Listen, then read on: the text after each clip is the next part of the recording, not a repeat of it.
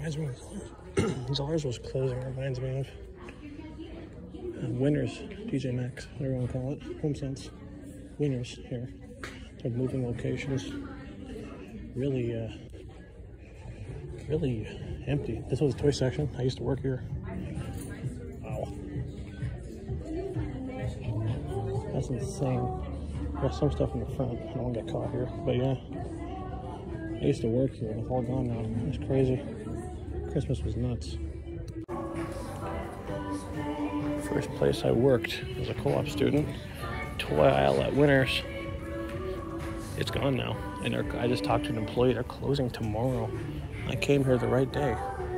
They're moving the 30th and they're closing tomorrow. Wow. Well, toy aisle is here now, but it used to be more over here when I was here, like right around this walls in the middle. A little bit here and a lot over here. Like the main shelf I used to stock was right here. I remember. This is insane. I don't know if I have any pictures from then. I'll get some old school albums when I get home, or whenever I remember to.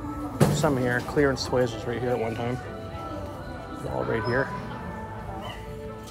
They had some video game stuff too. It wasn't much stuff.